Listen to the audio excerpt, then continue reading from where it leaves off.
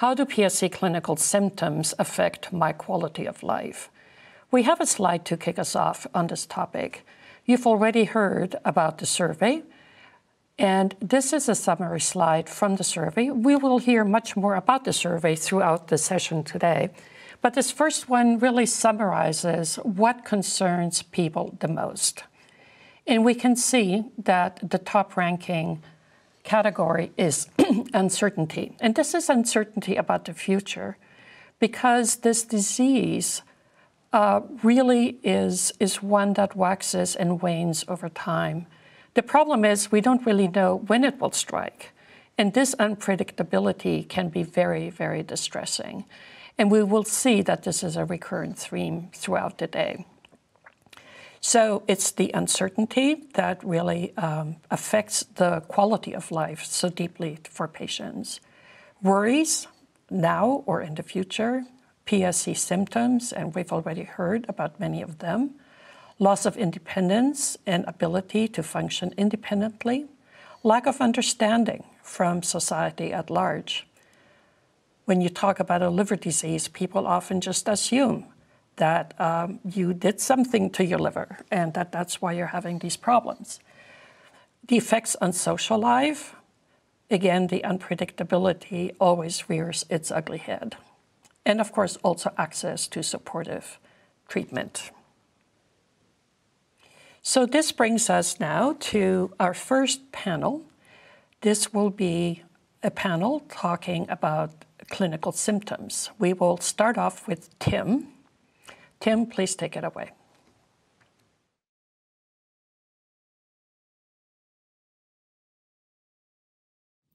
When I was diagnosed with PSC at 16, the most bothersome part was its negative impact on my social life, which took a toll on my emotional health as well.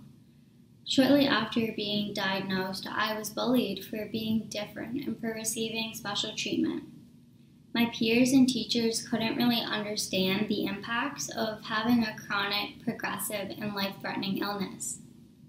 Back then, I had no idea what I was really in for until each new symptom appeared and became unbearable. And that's when I realized that it was the beginning of a long and painful struggle I was likely going to experience for the rest of my life. Now, after 5 years of living with PSC, I can confidently say that the worst symptom is the pain. And I've learned that pain isn't just physical, it's also how we feel emotionally about our lives. And every day I notice myself getting sicker and sicker. As my PSC really progressed, my quality of life also decreased significantly, and both my social and work life suffered. I'm awake at all hours of the night itching, and many days I'm so tired that after an 8-hour nursing shift, I sit alone crying and eating and resting for the first time that day. There are even days when I'm not able to stand in the shower because I'm just too tired. I also have pain in my upper right quadrant, and that pain is so bad at night I get really irritated at myself for not being able to cope with it. It feels almost like a shark biting the side of my liver, radiating to my back and shoulders. The emotional toll of this disease is completely devastating. It's knowing you have so much potential in life, but you can't reach your goals or wishes because you're just too tired to get out of bed that day. It's when your partner asks if you'd like to go out for dinner and you burst into tears in the washroom while getting ready, in fear he's going to leave you because you're just no fun. It's the effort you put towards looking and acting okay and unaffected, which is even more exhausting.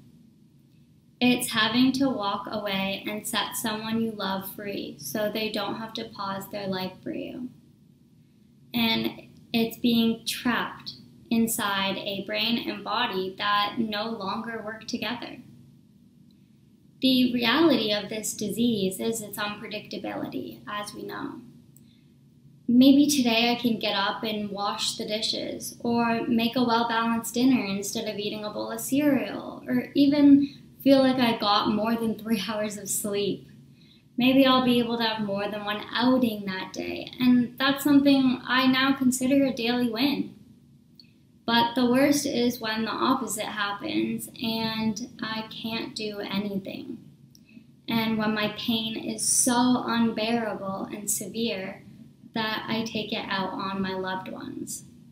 And at those times, I become a mean and grumpy person to my family, and I isolate myself away from my friends. The pain, which is chronic and doesn't improve with medication for me, makes me feel trapped in this progressively diseased body and is a constant reminder that I can't reach my full potential. This pain will always be a part of my life, and it will never let me forget it.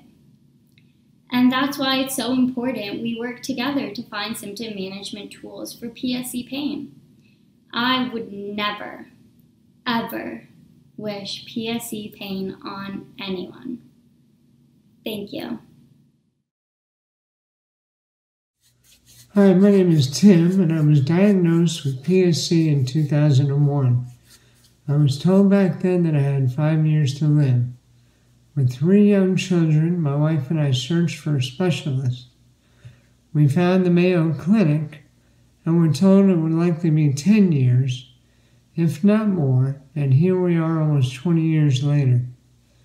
At this time, I'm beginning the transplant process with a MOUND score of only 17 and severe symptoms. My primary symptom is unrelenting itching, which was described by another PSCer as suicidal itch. I couldn't agree anymore. My itching is my greatest disability, beginning about a year ago and escalating for the last 6 months. It consumes me throughout my entire day, with itching from my scalp to the bottom of my feet and all in between. There is no spot on my body that doesn't crave attention. It's at bedtime that it becomes almost unbearable. At night, when there are no distractions, my body unleashes an attack of itching so significant that I end up tearing up scabs previously made and leaving bloodstains on my pillows and sheets. I have been prescribed different itch medicine, and after some relief, eventually get back to the same severity of itching. It is absolutely miserable. Once I'm in bed, I begin to itch until I fall asleep. A sleeping pill works pretty well for a short time. In my dreams, the itching may be light or strong and can keep me awake between 2 to 4 hours. It really sucks. Itching slows me down each morning as it interrupts every segment of my normal routine. Getting out of bed, brushing my teeth, getting dressed are all delayed due to the itching. Itching hurts. I itch so much it feels like someone has taken sandpaper to my skin, which feels inflamed and raw. The more I itch my skin, the more it hurts. As I remove my clothes to go to bed, my body feels superheated, like I sat in the sun too long. Itching my scalp is very painful too. My eyes can hurt from the scratching I do, which worries me as I had eyelid surgery 2 years ago, requiring silicone slings to hold the eyelids in place, and I don't want to tear those slings with my itching. That would mean another surgery. Itching affects my family. My brother came down from New England recently to visit me and was shocked at how unrelenting the itch was.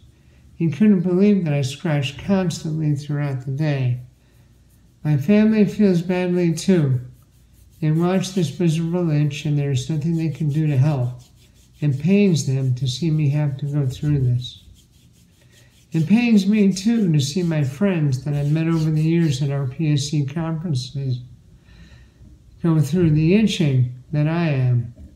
Many have to deal with other issues like ascites, hepatic encephalopathy, bleeding varices, to name a few. And many, unfortunately, die either waiting for a transplant or from the complications of receiving one. We need help, and we need it fast. Please consider everything you can for those of us contending with this awful disease. Thank you.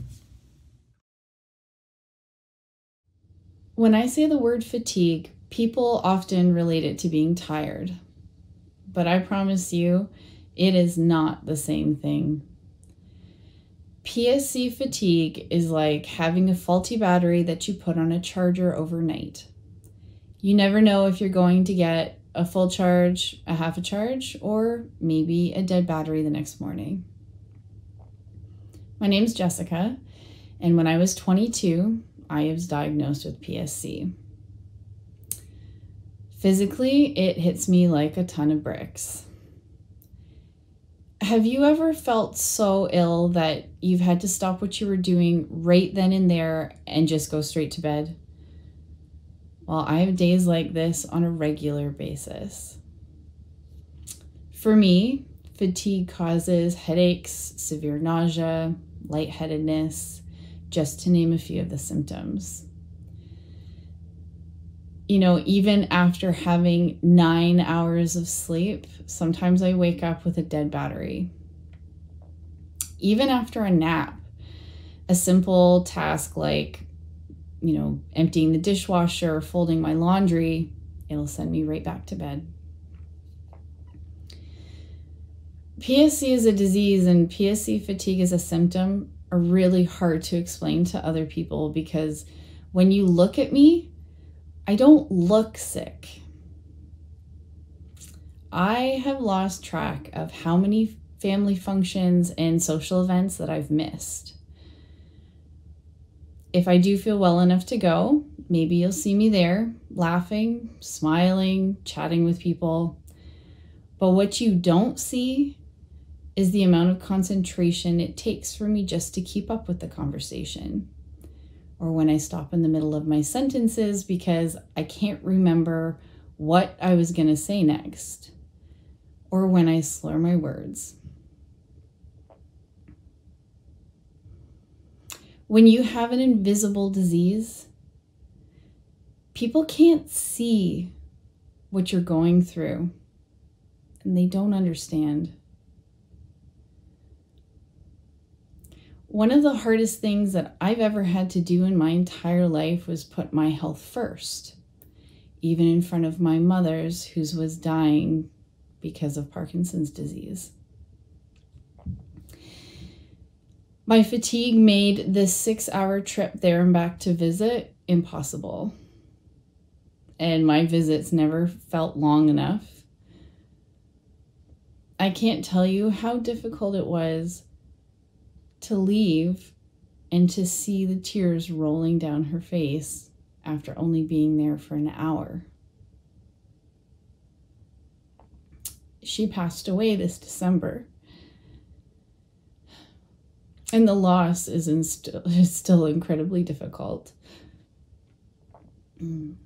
Living with PSC and dealing with fatigue on a regular basis, it prevents me from working, from spending time with my friends and my family. And it prevents people from relying on me. This isn't the life of the person that I want to be. It's a life of a person that I'm forced to be. And I hope it doesn't have to be this way forever. Maybe one day somebody might be able to figure out a way to fix my faulty battery. I know that myself and others with PSC, we deserve to experience life to the fullest, but we need your help. My name is Elizabeth, and I am 36 years old. I am a daughter, a sister, an aunt, a friend, and a pediatric nurse. I also happen to be a PSC patient, and I have been one since I was only 1.5 years old. At that time, I suffered from bouts of severe diarrhea, feeding intolerance, and abdominal pain. Finally, at the age of 9, I received my diagnosis of PSC. At 13, it was autoimmune hepatitis. At 14, my life really began to change. School became harder. My retention seemed just slightly off. My health took a nosedive when I was 15. Due to miss school from being hospitalized, I had to have tutors. They noticed that recalling information from week to week began to really falter. I was no longer able to think critically like I used to. It was like living a hazy dream. Eventually, my tutors and my parents made the decision to pull me out of school completely, as I could no longer complete my schoolwork. No matter how hard I worked, my retention and working memory were lost. I was only 15 when the basic right of school was taken away from me due to PSC. At this point, my life was on hold until I could be transplanted. My miracle happened when I was 16. I received the gift of life on July 3rd, 2000. After the transplant, I made it my mission to make up for lost time. I completed high school and went on to nursing school to achieve my dream. I was given the opportunity to fully embrace life and the challenges and rewards that come with it. During this time, over many conversations with my family, it was revealed that I have gaps in my memory from the years leading up to the transplant. Not only are memories cloudy, some are not even there. I don't remember helping to move my sister into college. I barely remember my Nana being diagnosed with cancer and losing her battle with it. When I search my memory from this time of my life, I have memories with no clear details or just complete blanks. At the age of 30, I was re-diagnosed with PSC. My world dropped out from beneath me, and my thoughts immediately went to when the day would come again that my life would once again be on hold. What would happen when my mind would start to go again? I am a nurse. I need to be able to think clearly and critically at all times for patient safety. What happens when I am no longer able to support myself? Losing the mental acuity and no longer being able to be a productive and contributing member of society is what haunts me the most. The idea of losing my independence, it's my greatest fear. I can handle physical discomfort, but losing my mind, losing what makes me, me, is enough to make me crumble. I am here today to ask you to give me hope. Hope that another child will not lose parts of their childhood due to this disease. Hope that I and the rest of the PSC community will have the ability to live life fully, and that we will have the ability to remember the memories that we make. I'm Dan McNamara, and I'm a motion graphics artist living in Astoria, Queens, but I'm moving to upstate New York. In 2008, I was diagnosed with PSC and ulcerative colitis after having my gallbladder removed. I started developing ulcerative colitis symptoms that couldn't be treated with just Lialda and had to start taking an immunosuppressant drug called 6-MP. In 2009, I lost about 30 pounds. The frequent bathroom breaks at work took a toll on my job performance, and I was laid off. The daily symptoms I was dealing with were frequent trips to the bathroom, stomach pain, lack of appetite, throwing up bile, severe fatigue, insomnia, and emotional distress. I spent several months in 2009 looking for work while dealing with fatigue of PSC and ulcerative colitis. In 2010, I got a full-time job again, and my ulcerative colitis was in remission with medication. But the PSC symptoms of severe fatigue, cirrhosis, Vomiting, lack of appetite, stomach issues, sleeplessness, and brain fog deeply affected my quality of life and my mental health. My liver health declined so severely from 2010 to 2016 that I needed a liver transplant, and my wife asked for a divorce simultaneous to that. She wasn't interested in what was in store and was tired of dealing with my chronic illness. Over these years, I felt like I was slowly disintegrating. I was able to get a living donor transplant in 2017, and my fatigue went away. But after going off prednisone, I began developing issues with rosacea, and within the year, my UC flared since I was no longer taking anything for it. I was treated with prednisone and Entyvio, and I was able to get it under control, but I developed mild rejection of my liver and had to have frequent blood work. And the long-term use of prednisone made me develop skin issues, and prednisone-induced diabetes. I'm 36, and since I was 24, I've had to have over 16 colonoscopies. I have a high chance of getting colon cancer and need yearly monitoring for the rest of my life. A liver transplant is currently the only cure for PSC, and it was a relief when I received a liver transplant. But not all the side effects and health issues have gone away. I'm still living in constant fear with unpredictability and feeling like life is a constant battle, which has led to ongoing emotional distress and PTSD. I live in fear of recurrent PSC and ulcerative colitis. It's also hard to deal with the healthcare system. Since the transplant, I've hit my out-of-pocket max each year. And everyone I've ever spoken to who also has PSC has had different experiences, but they have all dealt with pain and mental health issues due to the disease. I wish there was more research done on my UC and PSC.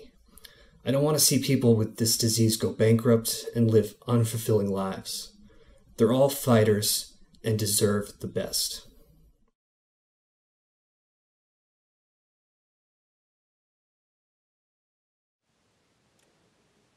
Thank you so much. Obviously, that was Afsana speaking first. Please forgive my error in the ordering, followed by Tim, Jessica, Elizabeth, and Dan. Thank you very much for those honest and intimate details of the effects of your PSC symptoms. As you've already heard from Ricky and Dr. Miller, in preparation for today's meeting, PSC Partners conducted a survey to gather data on the PSC patient experience. In each of the 5 sessions today, a member of the PSC Partners staff or board will present relevant results from this Our Voices survey. We don't have enough time today to cover all of the survey results, but a thorough analysis will be included in the final Voice of the Patient report. Please welcome Joanne Hatchett, Medical Science Liaison for PSC Partners, to discuss some survey results. Thank you so much for this opportunity, and thank you to all of our guests who are here today, especially the FDA. We'll begin with this slide, which shows the responses to the question, when do you think your PSC symptoms began? The large red portion identifies that over 50% of PSC patients had symptoms before their diagnosis, yet about 20% said their symptoms began either near diagnosis or after diagnosis. This looks like an opportunity to better understand and respond to patient-reported symptoms. Is this an unmet need, which could benefit from more education for community physicians, especially those caring for patients with ulcerative colitis and Crohn's disease, to be on alert for PSC symptoms even in the absence of an elevated alkaline phosphatase level, which we know has great variability. With earlier PSC diagnosis, there could be a larger number of PSC patients available for trials, and many of these patients might be in an earlier stage of PSC. Next slide, please. This slide summarizes the responses to the question, what impact did PSC symptoms have on how you felt or functioned when PSC was at its worst versus during the last 6 months? This slide is complicated, but we wanted you to see the number of symptoms PSCers endure. The red indicates major impact and the blue is minor impact. It's hard to see details, but as you look at overall picture, on the left, the percent of PSCers affected by these symptoms with PSC at its worst shows the top 14 symptoms affected more than 50% of PSC patients. These symptoms include fatigue, pruritus, itching, abdominal pain, liver pain under the ribs, nausea, insomnia, weakness, anxiety, depression, brain fog, and night sweats. The graph on the right represents the last 6 months, and we see most symptoms are still impacting about 50% of PSCers, although the impact is often described as minor. PSC fatigue in the top bar impacts over 75% of PSCers in the last 6 months. This demonstrates symptoms come and go. They can be intense and then disappear, and then return with totally unpredictable patterns, which our speakers talked about, uncertainty and unpredictability in their lives due to these factors. Future challenges include acknowledging symptoms, developing improved symptom management, and determining clinical symptom endpoints for clinical trials. Next slide, please. In the past 6 months, what impact are the following PSC symptoms having on how you feel and function? Shown here, we see those highest symptom impact from their symptoms, and they deserve deeper review and discussion. Why? We highlighted the significance of fatigue. Well, let's look at insomnia. It impacts 63% with 26% describing major impact. Individually, each symptom is painful and distressing. Abdominal and liver pain are affecting more than 40%. Add to that anxiety, itching, depression, and are you surprised? Brain fog. We hear of brain fog with cancer patients, but who talks about brain fog affecting PSCers? These symptoms have cumulative and compounding effects. Itching impacts sleep, which impacts fatigue and pain, further increases distress, all of which affect anxiety and depression. The multiplicity of these symptoms are intertwined, cumulative, and can be difficult to separate. You can see the incredible need for robust, patient-reported symptom burden measurement tools and better symptom management. Thank you, and back to the studio.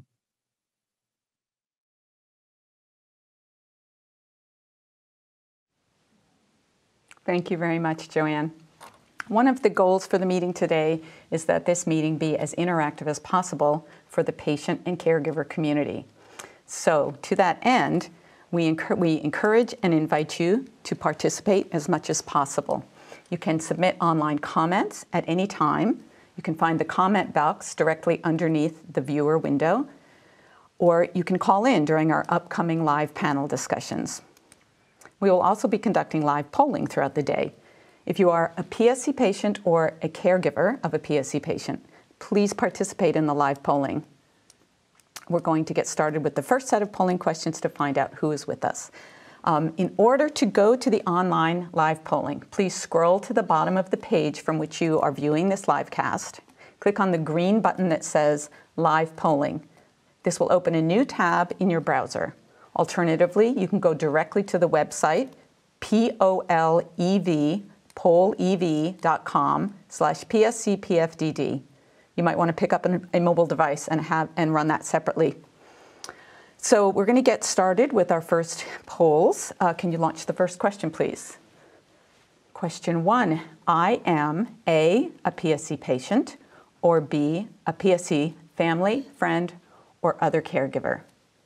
We're going to take a few moments to let those responses come in as people find the polling site.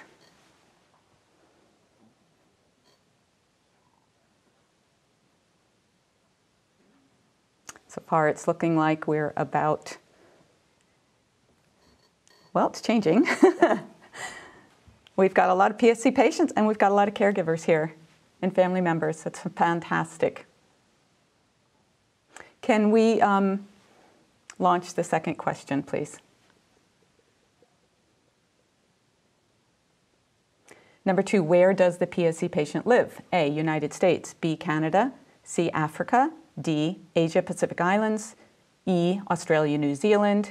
F, Europe, UK. G, Mexico, Central America, South America, Caribbean Islands, Middle East. H, sorry, Middle East.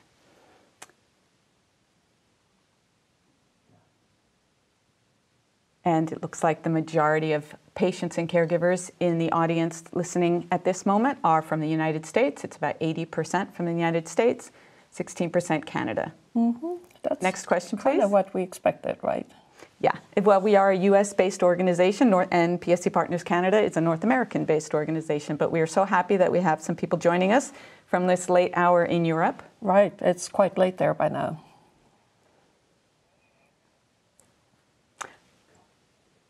Question 3. What is the PSCer's age? A, 17 and under. B, 18 to 39. C, 40 to 59. D, 60 to 79. Or E, 80 and older.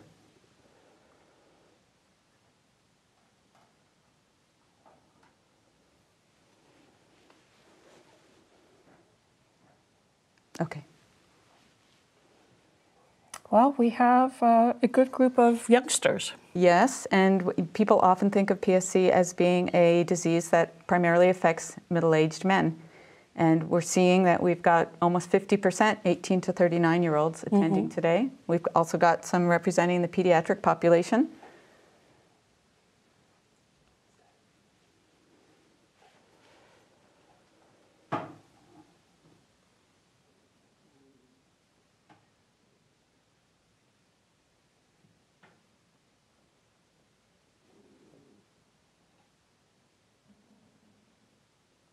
Yep, so we're sitting pretty steady at about 10% pediatric, 50% 18 to 39, and a third 40 to 59, and another 13% 60 to 79.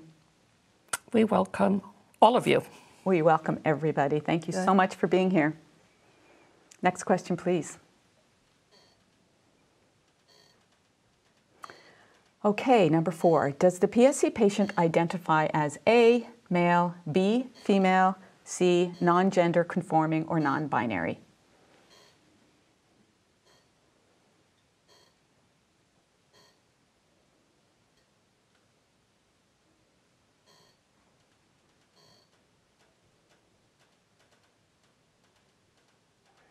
And not surprisingly, we're seeing that we have more females in the audience. This is something that we see a lot in our survey participation and registry participation, and we encourage men to make their voices heard as well. But we're very happy that we've got about 43% men today and 56 women, and we have some non-gender conforming, non-binary. Very good. Next question, please. Number 5, how would the PSC patient describe the journey leading to their PSC diagnosis? Please select one. A, quick and straightforward. B, not too complicated. C, long and complicated. And D, none of the above. Right.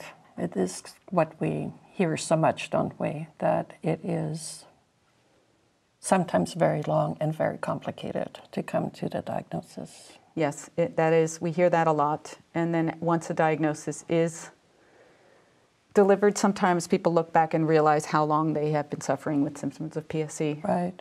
So we're seeing about 40% saying long and complicated, a third not too complicated, and some was quick and straightforward. We'd love to know what the none of the above are. Please send in your comments. Right. Okay, number 6, please.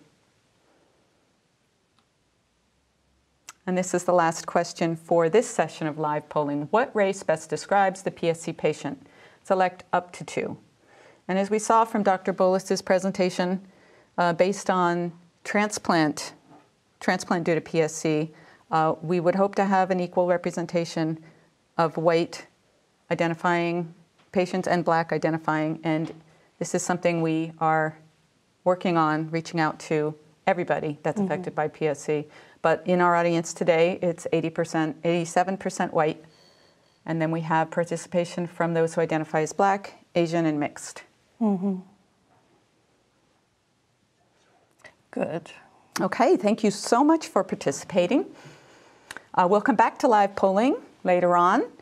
You can leave your polling tab open and simply return to it when we launch the next polling section. Dr. Miller, we are ready to welcome our first Zoom panel and continue this discussion of clinical symptoms of PSC and quality of life with PSC. Great, thank you. So I will start off just explaining a little bit to our audience how we will manage this live discussion. This is your time to get your voice in here. And you can do that through online comments and also telephone calls. These will be screened, and we will bring as many of you into the discussion as possible. If we don't get to all of your comments, please be assured that they will be included in the patient voice final report. So, Elizabeth, we just heard from you a little while ago, so let me start with you. You have had an incredible journey and have had a transplant and have had a recurring PSC. You also really called for hope and for us to all together continue the fight to find a treatment. Tell us a little bit about what it is to have what we call HE for short, but basically is a deep brain fog. What is that really like? I think brain fog is the best way to describe it. You know you have a word that you want to say, but you can't see through the fog and actually grab it. You can't complete that sentence. You know you have the vocabulary to make it succinct, but you just don't have that ability to actually put it into words that you can say. It is reading a really good book and the next day picking it up to start reading it again and not remembering what was in that chapter you read the day before. It is just not even remembering, birthdays or anything like that that make your life happy and to just things to look forward to. So it's just that loss of identity and knowing that you can't just be that part of the conversation that you want to be. Right. And that combined with the fatigue. Yes, that is devastating. And that is my biggest worry for the future is I already have significant fatigue. I'm a nurse. It's a busy, busy job. How do I be a nurse, but then also have the brain fog that comes with that, as well as the brain fog with PSC? That is my worry for the future, the day when those two combine and I'm no longer able to function and participate in my dream of being a nurse and giving back to others. Right, right. You have a story about your nephew. Yes. So I have the most fantastic niece and nephew on this planet. They are 6 and 4, and I happen to be 36. And we go on vacation together, and I go to bed at the exact same time as they do. I sleep longer than they do in the morning. And this is devastating. I should be able to stay up with my sister and her husband and my parents and be able to hold conversations after the kids fall asleep. Yet we have the same bedtime as the kids. I am missing so much of life and sleeping it away. And I have no choice because if I push myself, I end up making myself sick. So it is trying to fit in all that life has to offer during the day, despite living like a 6 and a 4-year-old. Amazing.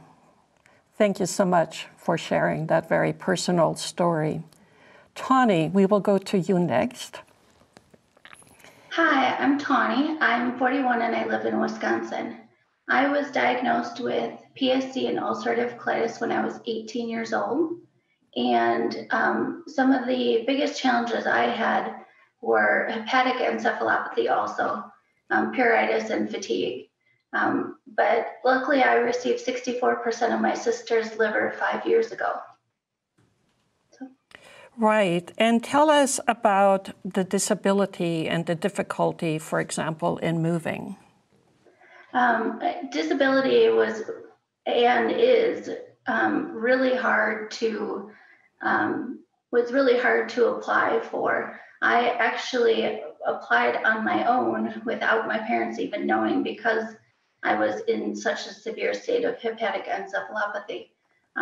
So I was denied the first time, and then was at the time listed for transplant and was accepted. But it's still an ongoing challenge, just with being trying to get reapproved for disability as well. Right, So right. It's a hard process all around. Right, and you also have arthritis. I do. It's debilitating and painful. We have this saying that when my liver is good, my arthritis is bad. And when my liver is bad, my arthritis is good. It's literally always something. So one day I'm able to function, and the next day I have to lift my leg into the car, or I have excruciating back pain and can't get out of bed. So. Yeah. Again, a very personal and impactful story about what PSC means for you, specifically, Tani. Jerome, we will go to you. You're a medical doctor, and tell us a little bit more about yourself. Well, I had ulcerative colitis starting when I was about 18 or 19, eventually had colon cancer and had a colectomy. Then a few years later, I developed PSC and eventually had a transplant. So I've lived much of my life, certainly my adult life, dealing with chronic illness of one sort or another. And that sort of got me interested in some of my personal psychological responses. And I was fortunate to get involved with an in-person, when it started, group, support group, and that's been very valuable to help me and some others. Right. And have you heard the phrase, well, at least you don't have cancer? More than once? I've heard all the phrases, and yes, I've heard that phrase also. And for me, my cancer was not symptomatic. It was discovered on a routine colonoscopy because of surveillance for ulcerative colitis. But when I was sick with my worst stages of PSC, I was much sicker than I had ever been, of course, even with the ulcerative colitis, which was pretty bad. Right, and we will come back to you a little bit later as we continue this panel discussion and talk more about the psychosocial implications of this. So Joe, last but definitely not least, we really look forward to hearing from you. Tell us a little bit about yourself. My name is Joe. I'm 30 years old and have been living with PSC for about 15 years. For me, the most difficult part about living with it throughout high school and college and my young work life has been the social impacts and having to be concerned with judgments from others as far as why I'm frequently tired and not able to sleep yet. And then also needing to worry about missing start times for work and knowing that I'm not able to make plans multiple days in a row, that I'm going to have time to rest in between. Otherwise, I'll push myself too hard. Throughout college, I'd also have to be worried about what professors and teachers would think, and sometimes being called out in front of class as to why I'm having to be late or having to rush out to go to the restroom. I'd also feel like I frequently smelled like poop throughout a lot of high school, and that always made me not want to go to class or attend social events. And it significantly impacted my mental state throughout schooling and as a young professional as well. Right. And what about social life? You've already touched on that a little bit, but talk about the difficulties of that during high school and college. Yeah, a lot of people, in my experience, are not they don't really understand that it's not go, go, go all the time, that you can go, but you have to stop and rest, and that it isn't the fact that I am not a fan of hanging out with a person or whatnot. It's just that it simply physically cannot keep going sometimes, and not everyone can understand that, or has understood that rather. Right. And again, talking about the loss of opportunity, and that's been a thread through all of this, starting with Elizabeth, and your very poignant way of talking about your school life being taken away from you. I'm sure we have some comments coming in. Mary, will you take us through some of those? We do, thank you. We have many comments coming in, and we're going to go to the phone lines in a little bit. But so I want to give that number so people can call in if they'd like to call in and add their voice. The number to call is 703-844-3231. But for now, I'm just going to read a few comments. And I also want to note that as you all were speaking, the rest of you were often nodding your head. These are common experiences. So some of the comments we've got.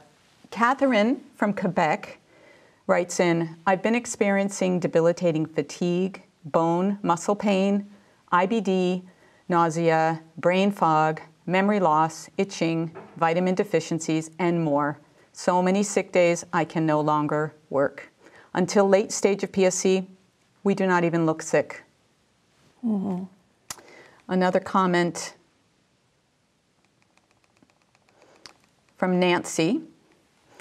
Anything that would ease the symptoms or level them out so that our daughter could sustain her drive to graduate from college, at least a semester at a time, would help tremendously.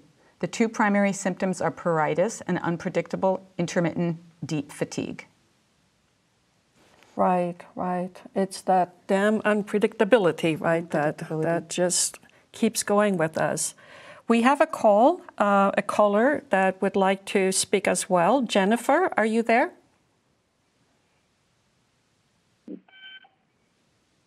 Yes, I'm here. Can you hear me? Yes, yes, Jennifer, please go ahead. Well, I want to thank you for this opportunity.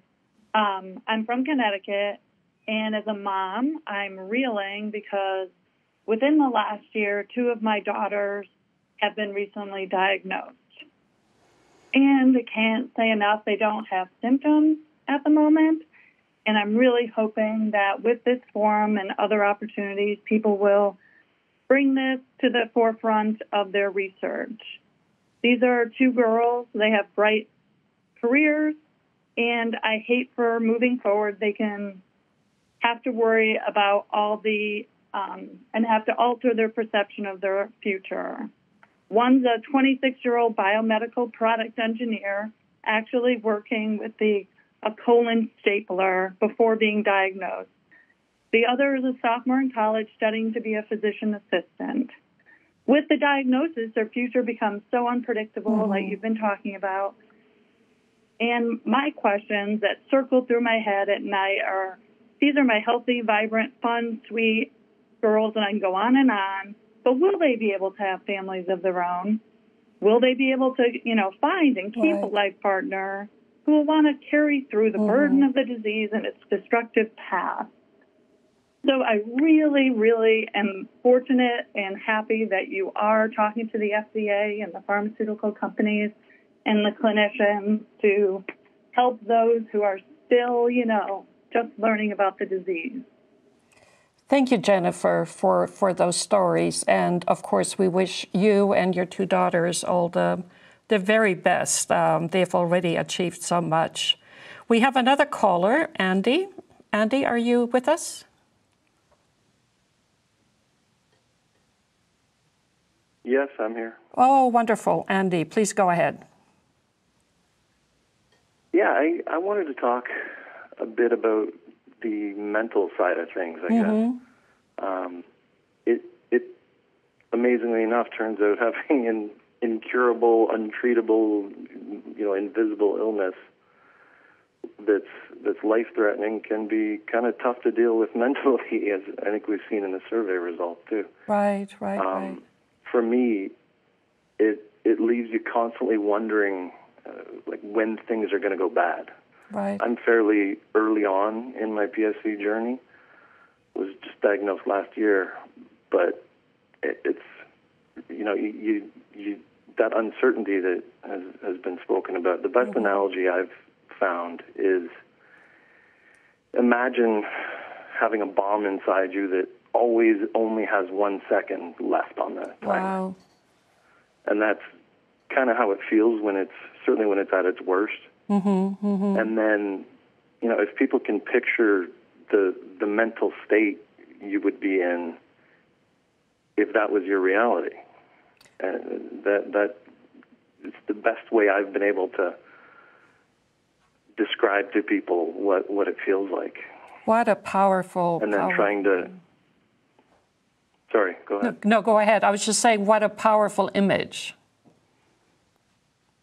Yeah, and it's just, you know, having to live with that, you know, knowing that, you know, metaphorical bomb is inside you.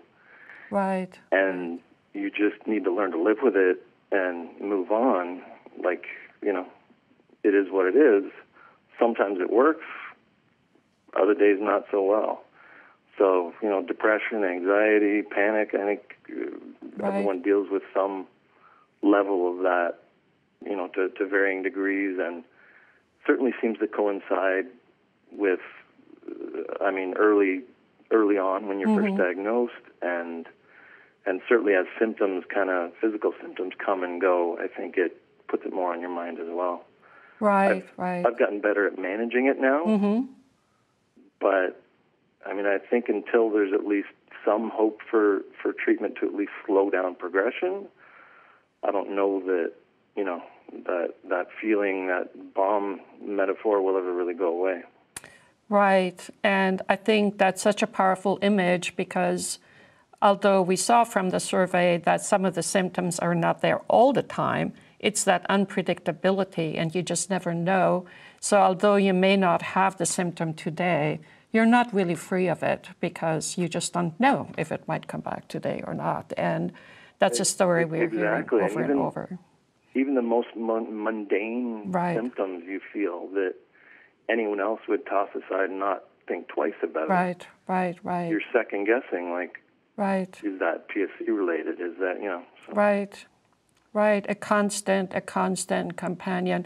Andy, thank you so much for calling in and sharing that story and that metaphor. Jerome, would you like to make a comment about that?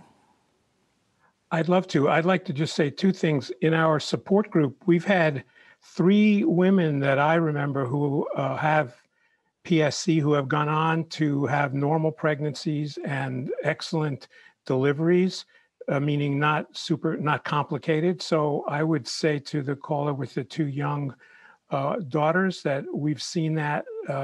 So I would be encouraged by that experience. And for the last caller, he did an amazing job of describing the stages of chronic illness as a loss. The disbelief of having such a diagnosis, the anxiety and uncertainty, the depression, but eventually many of us come to some integration and adaptation, and that bomb becomes, as we become more and more familiar with the bomb, it becomes less and less potent. It goes from a bomb to a firecracker and eventually just to a small flame. And but that unpredictability is always there, and has been something that plagued me for a long time. Like an axe was always going to fall. But it's much better. It gets better over time. That is very good to hear. I would just like to add one thing, that support groups and personal support are perhaps the most important things one can do to help accommodate. Talking with and meeting with others with PSC, maybe a support group either online or certainly something like PSC Partners. I just can't overstress how important that can be and how helpful. Yeah, I think that is such an important message for all of the audience and everyone that is dealing with that. And of course, PSC Partners is one of those organizations that's very helpful. But also, Jerome, thank you for the support group that you have set up. So I think, do we have some more comments that you would like to read, Mary? We do, yes. There's a comment here, an anonymous comment about hepatic encephalopathy. Hepatic encephalopathy is so scary and dangerous and not known about. It would be great if there was another medication that would help get the toxins out of the body without the severe side effects of diarrhea constantly. And what this comment is about is that the treatment for hepatic encephalopathy is limited and causes constant diarrhea. Tim from Boston, who's attending, says, I am very sad to hear people talk about their PSC symptoms. These symptoms dominate my daily life, but it is worse to hear that other people are suffering too. Thank you, Tim. Wow, yeah. We have another caller. So we have Beverly from Michigan. Beverly, are you with us? Hello, how are you all? Fine, thank you. Welcome, Beverly. Thank you. Thank you so much. I just have a comment concerning my son. My son is the PSC patient. He's now 34 years old. Mm-hmm. But the concern is that he's had issues with pruritus, and but the main issue that he has now is his weight loss. He is smaller than he was in high school. He's gone from a size 32 pant to a 29. And he's always been so proud of, how he looks and things like that. And just concerned, I'm concerned about mentally how he feels being that he's so skinny and his cheeks are so sunken in. So that's just right. I just wondered if anybody else has an issue with weight loss. Right. Thank you so much, Beverly. And we had heard from Dan, didn't we, talking about how he had lost so much weight as well. Certainly, I think so much of the disease can lead to weight loss. And would one of the panelists like to talk about that as well, in terms of just not really being in control of your own weight? Yeah, Elizabeth, please go ahead. I had that exact same issue, especially when I was diagnosed with autoimmune hepatitis. And the combination, I didn't fully realize how gaunt and how much almost like a walking skeleton I looked for this period of time where we were trying to get the hepatitis under control with the PSC. I look gaunt and I look scary. Right. And it was a matter of just no appetite, and you couldn't force yourself to eat. There was no drive. And so it's this constant battle. I had nausea, so I didn't want to eat, but I had to keep eating, which made the nausea worse. And it's just a vicious, vicious cycle. And that was an extremely dark time. And unfortunately, there's no good way to go about it. Right. And again, the importance of finding something that will help with the disease itself rather than these individual symptoms one-on-one, although some of the symptom relief, of course, would be so helpful. But basically, just that whole idea of having nausea and loss of appetite and all of those things coming in together. We also have another caller. We have Jennifer from Texas, and she is a patient and a physician. So Jennifer, we really look forward to hearing from you. Hello? Yes, Jennifer. Oh, hello. So yeah, my name is Jennifer, and I'm from Texas. I was diagnosed, I think, similar to your earlier caller, Andy, about a year ago, and was asymptomatic and continue to be generally asymptomatic. I'm a radiologist, so I think, echoing what Andy said kind of about the mental toll, I know I feel okay, but I can look at my pictures and see that, my liver and my bile ducts look not okay. And, there's, I think, a lot of stress having been a physician and cared for liver patients, when I was in training and knowing kind of what might be, the inevitable outcome when the disease progression is about 10 years. And there's a lot of mental toll that goes with that, and kind of, as he said, I think waiting for the next shoe to drop. Right. And, I have young kids as well, so, deciding not to tell them because I don't want them to be stressed and concerned about something that, is at least not physically manifesting for me now. And, so. Well, thank you so much for calling in, Jennifer. Do we have some more comments that came in online? Mary, would you like to share some of those? We do. We have people writing in from all over the world. Cindy from Israel says, "We have lost too many people along the years to PSC. A cure has to be found. Living with symptoms of itching, fatigue are not understood. New medications could help so much to improve quality of life for PSCers." Brett from Wisconsin, who is a patient, wrote, "PSC has impacted every aspect of my life. The symptoms make some days impossible to function with a clear mind and full energy. There are many days when I don't even have the energy to go on a simple walk with my wife and son. PSC affects everyone differently, and you don't need to have PSC to be affected by the disease." Right. Joe, what do you say to that?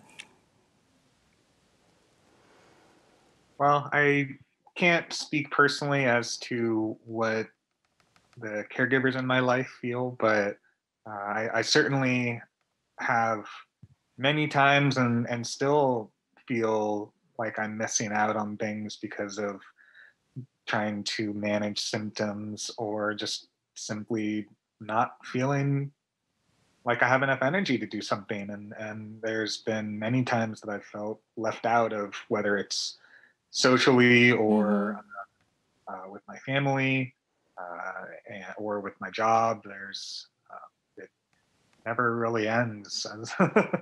Right. And Tawny? Yeah, I wanted to definitely raise my hand to answer that one too. I have a large family, and it's definitely affected each one of my family members. When I was living in Illinois, my sister was always there, and I was at her house every weekend. And then when I moved to Wisconsin, my other sister was there, and she even came down to Illinois when I needed her one weekend. And my parents have been there since day one, and just always being there. Whether it's every single appointment, still they'll go on appointments with me. But even to my little nieces and nephews, they used to bring my luggage upstairs when I would visit. So they only knew me as not feeling well and being just exhausted all the time. And even reminding me of things when I was dealing with HE. So yeah, it affects not just the person, but the entire family. Right. Even friends too, like Joe has said. Right. And we have another caller. It's Marianne from New Jersey. And she also wants to talk about the diagnosis and the impact on family. So, Marianne, are you with us? Yes, I am. Hi, how you doing? I wanted to talk about when you get the initial diagnosis. My son received the initial diagnosis about 10 years ago. He was going about a week before he was going into his second year of college. He had lost about 50 pounds, and wow. When he received the diagnosis, he almost didn't want to go back to school. We talked to him about going back to school, and just continue. He had a difficult year the first year when he was back in school, just dealing with the diagnosis and dealing with having the liver enzymes elevated and just the different parts of the disease process. But as time went on, he was able to deal a little bit more with the disease. He has the PSC and the autoimmune hepatitis. And 10 years later, he's working full-time and just dealing with the disease itself. And we've learned to enjoy just the simple things in life of enjoying just having birthdays together and seeing each other. If he comes over with us, if he has fatigue, just being together with each other, just having right. We're just happy doing that. Right, and I'm sure it just means so much to him that you're there for him and that you can share these moments together. Maybe I'll go back to you, Elizabeth. You went to school after you had your transplant, and you had that period of lots of energy and I think the way you said it was, you really started to catch up on everything you had missed. Talk a little bit about the difference between before transplant and after transplant. To be honest, I did not really have a freshman or sophomore year of high school. Mm-hmm. I was sick continuously. I could not be part of it. I missed the high school dances. I missed being at any high school events, the football games, anything like that. And then immediately after the transplant, I was trying to catch up with my education. So I lost all of these important milestones mm-hmm. in one's life and just the ability to socialize and learn the group dynamics of life. And then I all of a sudden had energy. I was running around, and it was this whole new world. And how do you keep on task when all of a sudden this world seems bright and happy and unbelievable, like you have everything in your grasp? And it was such a difference, but it was also then playing catch up academically, socially, developmentally, from being completely excused from life during these pivotal moments. Mm-hmm. It is something that took many years to even out. And it's something that I hope nobody has to do for themselves, because it's devastating to all of a sudden have to play catch up in the prime of your life. Right, right. How difficult to have that wonderful experience and yet feel that you're living on borrowed time. And wouldn't it be nice if there was more than a transplant that could help you? That, you know, people might think, oh, she got a transplant, she did so well. But would you wish a transplant on anyone, just the procedure itself? No. And I had a fantastic transplant experience. But I think what people fail to realize is a transplant is not a cure. Mm-hmm. It's trading one set of problems for another. Right. You have these symptoms before, but the immunosuppression after a transplant is nasty stuff. It's tremors, it's migraines, it's debilitating in its own way. Right. And I'm a nurse. How do I give an injection if I can't keep my hands steady due to immunosuppression? Right. So a transplant does not mean life is perfect. A transplant means you just have more time, but you still have struggles. Right. That is so important to remember that. And Tawny, you'd like to chime in? Yeah, I wouldn't wish a transplant on anybody either if they didn't have to go through it. I had several infections post-transplant and was admitted 5 different times after my transplant. And but trying to prevent reoccurring PSC is I'll be on not only the anti-rejection meds, but prednisone for the rest of my life, right. Trying to prevent reoccurring PSC. And that's just a scare in itself. You know, hoping and praying that I don't get reoccurring PSC like so many of my friends have. Right. Jerome? I would just like to sort of tell the other side. My transplant, and I had it when I was 68 or 69 years old. And I was in the hospital for 5 days. I had a few early complications, but I have no side effects. I'm very fortunate, but I have no side effects from my immunosuppressive drugs, and I have a return to pretty much normal. So I feel very fortunate in that way. But I was very fortunate to have a very smooth post-transplant course. So it's not always, it's also unpredictable as right. this disease. It just adds to the unpredictability, and we're so happy that yours was as smooth as it was. So that is very nice.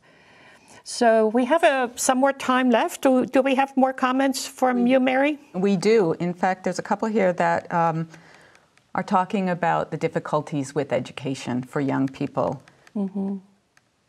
Nancy says, anything that would ease the symptoms or level them out so that our daughter could sustain her drive to graduate from college, at least a semester at a time, would help tremendously.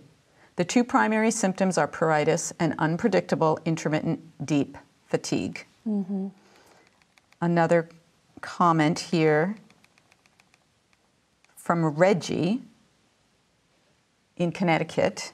This is about worry. Our son was diagnosed with PSC 22 years ago and had a transplant 9 years ago. This summer, PSC made its ugly presence known once again. Third hospitalization in 3 weeks. He is very, very ill and needs another transplant. Worry is a constant companion, but so is hope. Great. And then one more, Kara from Michigan. She says, my 23-year-old son has been hospitalized 15 times. He nearly missed his college graduation and was released from the hospital in time to walk across the stage and receive his degree with honors. PSC is an emotional and physical roller coaster. Right. What a story we have there. Jerome? PSC Partners has a wonderful website with a lot of information for caregivers, mm-hmm. and especially caregivers with younger children. And each year we do some workshop breakouts at our annual meeting to discuss caregivers and their difficulty, because as we can see, this is a family illness. It is not just the person who has the illness. Right. It really affects the family and really the whole social environment that each PSC patient is in, your work colleagues, your friends, etc. So let us come back to another comment, Mary? Yeah, sure. So around the idea of awareness, Linda from Idaho writes in, living with PSC is so frustrating as few doctors are familiar with it. Mm-hmm. I was told when I was originally diagnosed, the doctor couldn't do anything for me until I turned yellow. When I questioned a doctor regarding ERCP, my husband told me I came across as arrogant just because I was questioning him. Mm. It's just frustrating living with an unseen and unknown disease. Right. Joe, let's come back to you in our last few minutes here. And tell us a little bit about your diagnostic journey and how that was. And was that one of the long and complicated ones, or did you have a fairly straightforward path? No, I'd say it wasn't straightforward, and it was pretty long as well. I was a sophomore in high school, and all of a sudden I was so sick and unable to attend classes, not even once per week. And I would be having at least 12 bowel movements per day. Wow. About 20 pounds in about 2 weeks. It was this very quick onset of symptoms, and it took, I don't remember exactly, but I believe it was at least 6 months between the onset of symptoms to between the time when we finally began to get answers as far as what it was. And even then it was, one diagnosis for the ulcerative colitis, and then it still took time for the PSC diagnosis afterwards. Right. So one of the things we really want to stress today is we need treatments, but we also need we need better diagnostic markers so that the diagnosis can be less invasive and we can get to that diagnosis faster. PSC Partners has been successful in getting the ICD code for PSC, which I think will at least document the diagnosis more efficiently so that we can get a clearer picture of how many people and who has PSC in this country. But it's still taking too long. It's taking too many patients too long to get there and really understand the disease that they have, and you can imagine what that is like for parents and other family members who are affected by this if the patient is young. And of course, you know, just any adult going through that, how frustrating that is, as we heard so well from Ricky earlier today, that it's basically you are the patient, but you also have to educate your caregivers, your clinical caregivers. So we need both treatments, but we need better diagnostics to diagnose. And then we also really want biomarkers that tell us when a treatment is successful, so that we know sooner whether a drug might actually really work. So these are all things that come together as we think about developing new treatments for this disease. So that's why I kind of really want to also talk a little bit about the diagnosis part itself. And Elizabeth, did you want to talk a little bit about your own diagnosis and what could have, you know, what if it had been a blood test and you could have, and just an image or something? Well, my diagnosis was very long and arduous. I started with symptoms at the age of 1.5, and it took till the age of 9 for a diagnosis. My body compensates very well, and by the time my liver numbers actually rose, and they found via ERCP significant liver damage already. Mm-hmm. And I had severe abdominal pain where I would roll around in the floor and my parents couldn't touch me. I had feeding intolerances and NG tubes. I had vomiting. I had all of these things, and we knew something was wrong. But because my liver my LFTs did not rise until I was 9, we were stuck. Mm-hmm. And then to find the diagnosis and find that I was already really far into it with severe damage was devastating. But it was really long, and I don't know how my parents quite did that. It was multiple centers throughout the East Coast before I got my diagnosis. Right. And one of the things about the liver is that it is very plastic. It's very adaptable. It can regenerate, which is a benefit, but it also tricks you then, doesn't it? Because like you say, it didn't really tell you or your parents or your doctors that, hey, there's a real problem here that we need to be looking at. So this has been an amazing panel discussion to kick us off in our first live session. We can't thank you enough for having joined us, Jerome, Tawny, Elizabeth, and Joe. We wish you all the very best for the rest of the day, and we will now then move on to our next session. Thank you so much, all of you. Bye-bye.